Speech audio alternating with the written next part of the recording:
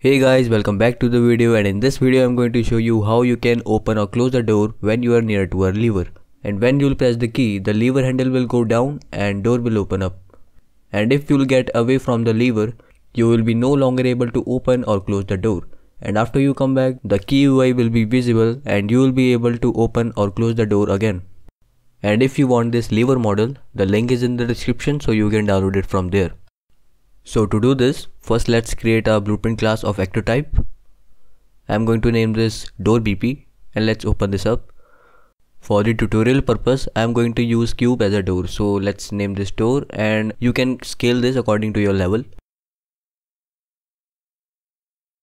After scaling, let's compile this and place this into the level.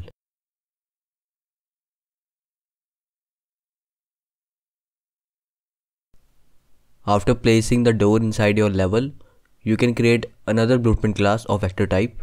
I'm going to name this lever BP. Now click on the add component button and search for the static mesh. Let's add one more.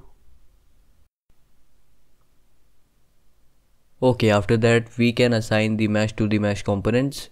Just select your mesh in the mesh component and use this small arrow to assign the mesh. And now let's make lever handle the child of the lever box and name them respectively. So after that, let's add a box collision component and then we can scale this according to our level.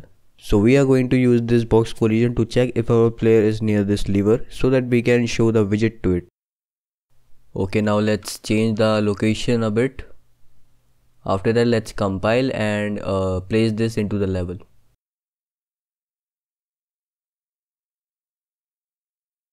So we want to show the widget whenever our player will pass through this collision box. So for that, I had already created this user widget where we have this button. So let's go to the lever blueprint and let's delete these unnecessary events. Now let's search for event begin play, and now here we can search for create widget, and now let's create the F button UI, this here, and let's promote this to variable.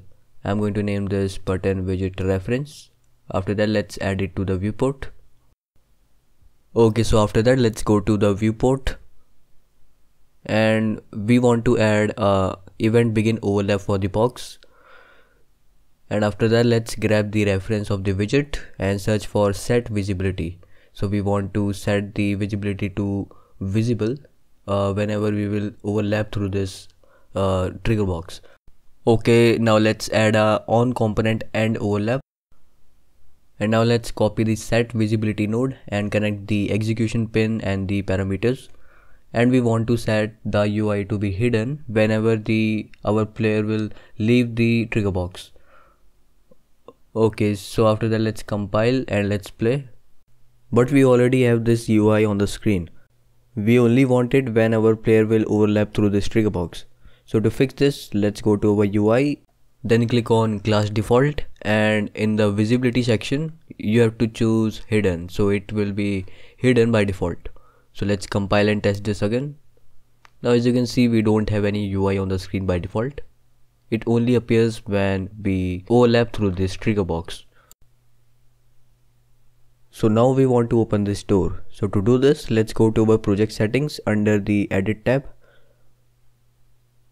Now let's go to the input section and let's add a action mapping. I'm going to name this open door, and now let's select the F key. Here it is. So you can select any of the key you wanted. Okay, so now let's go to our character blueprint. Okay, so here we want to call this action mapping open door in our event graph of the character blueprint. So let's call this open door. So when we will press it, we want to get actor of class. Let's connect the execution pin. So we want to get our lever blueprint. So let's get it, and after that we want to call any custom event or a function so that we can open that door. So for that, let's go to our lever blueprint, and here we want to create a custom event. So let's create it, and I'm going to name this open door. Okay, now what we want to do is we want a branch and we want to check a condition. The condition is, for that let's get our widget reference. Here we are getting our button UI widget reference. So let's check if it is visible. So let's search for is visible node and let's connect the conditions. Before that, let's go to our door blueprint. So what we want to do, we want to move it in the up and down direction. So for that, first we need the reference to the door blueprint. So let's search for get actor of class and let's search for door blueprint. And now let's promote these two variables so that we can use it down below. Okay, so now let's grab the reference.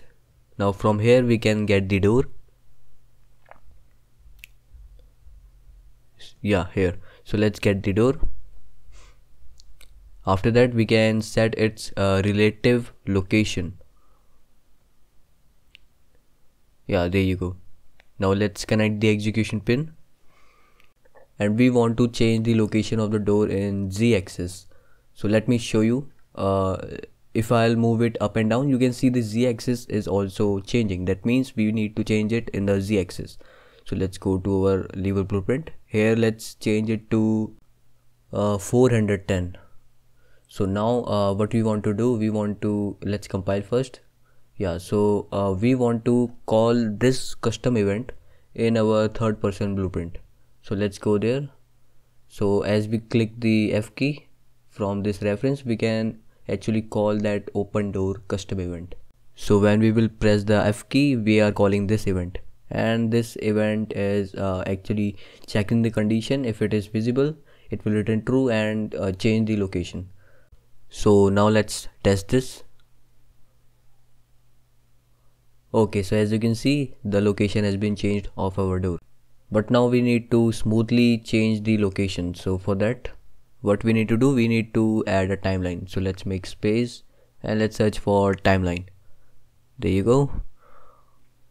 Okay, double click on it and let's add a float. And after that, let me name this to float value. And now let's add two float keys. For the first float key, I'm going to give it 0 time and 0 value.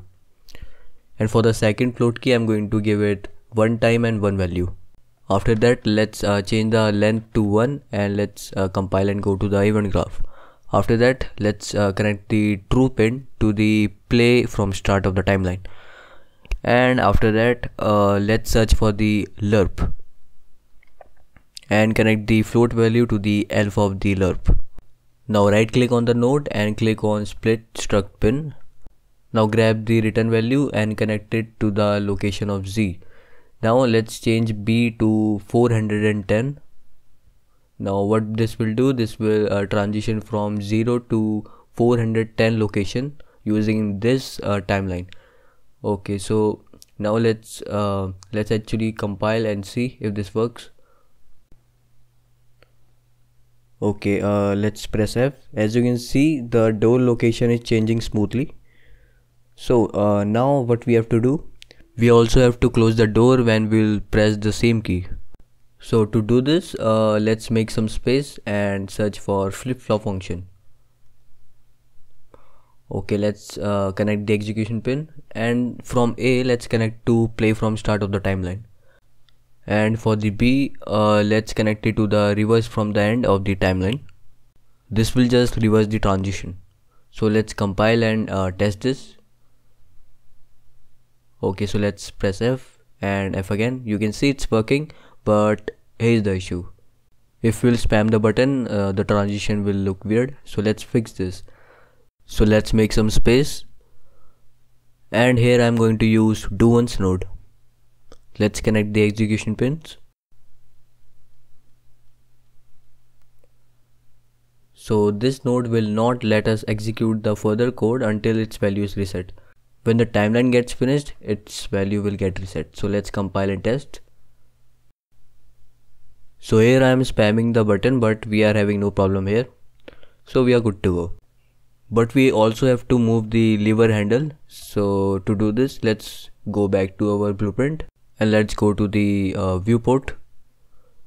Here you can see we have to rotate the lever handle in the y-axis. So let's go to our event graph again, and here let's grab the lever handle and let's search for set relative rotation. Let's connect the execution pin,